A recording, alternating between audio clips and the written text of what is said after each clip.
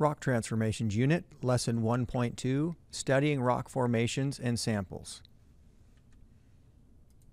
Activity 3, Observing Hand Samples of Rock. Here's what your student screen looks like for this part of the lesson. Next, you'll make observations of 4 hand samples of rock. Studying them will help you learn how to gather evidence from these kinds of samples. These hand samples represent different types of rock that are commonly found on Earth. You have probably seen a lot of rocks in your life and are familiar with the many types of rocks. But what is a rock?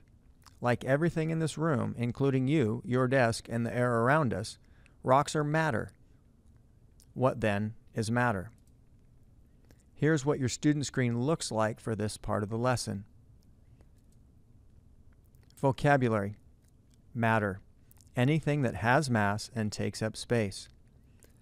Therefore, all rocks are matter because they have mass and take up space. Specifically, rocks are made of minerals, and minerals are kind of matter. Different rocks have different amounts and types of minerals. A rock's characteristics depend on what minerals it is made of and how that rock formed. Vocabulary. Sample.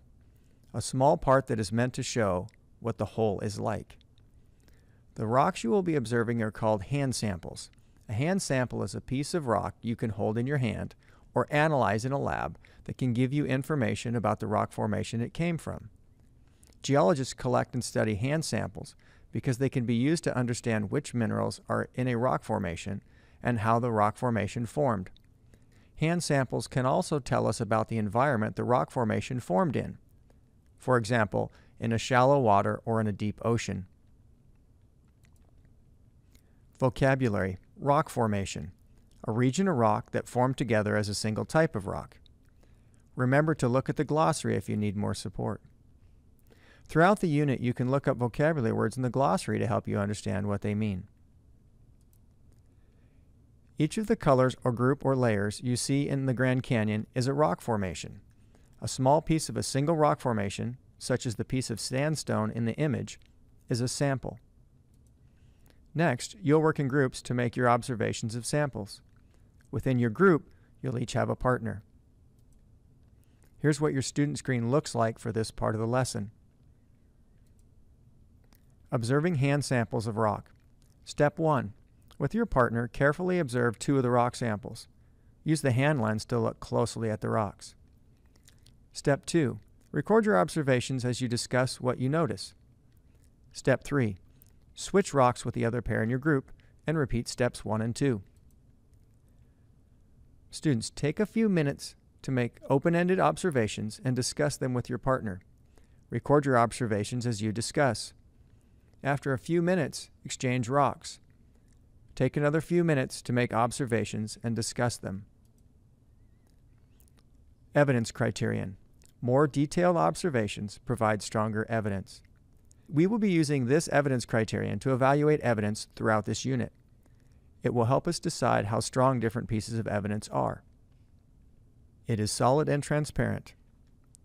It is transparent, has a circular shape, has line markings on the side with numbers, and is made of a hard, solid material. Let's imagine I was observing an object in our science classroom. Which description would make it easier for you to identify the object I was talking about? The second description. From that description, I might guess that you were talking about a beaker or a cylinder. From the first description, you could be observing anything in the classroom that is transparent, such as a window or piece of glass. You just made several observations about your rocks. Do you think someone else could identify each rock based only on your written observations? Observe the rocks again and revise what you recorded, adding more detailed observations. How can you tell the rock samples apart? What is similar about some or all of the rock samples? Which of your observations could be true about the whole rock formation, and which are probably only true about the sample? You might respond, the sample is hard, so the whole rock formation is hard. The sample has rounded edges, but that doesn't mean the whole rock formation has rounded edges. End of activity. Be sure to complete all your student work and Amplify for this activity before moving on.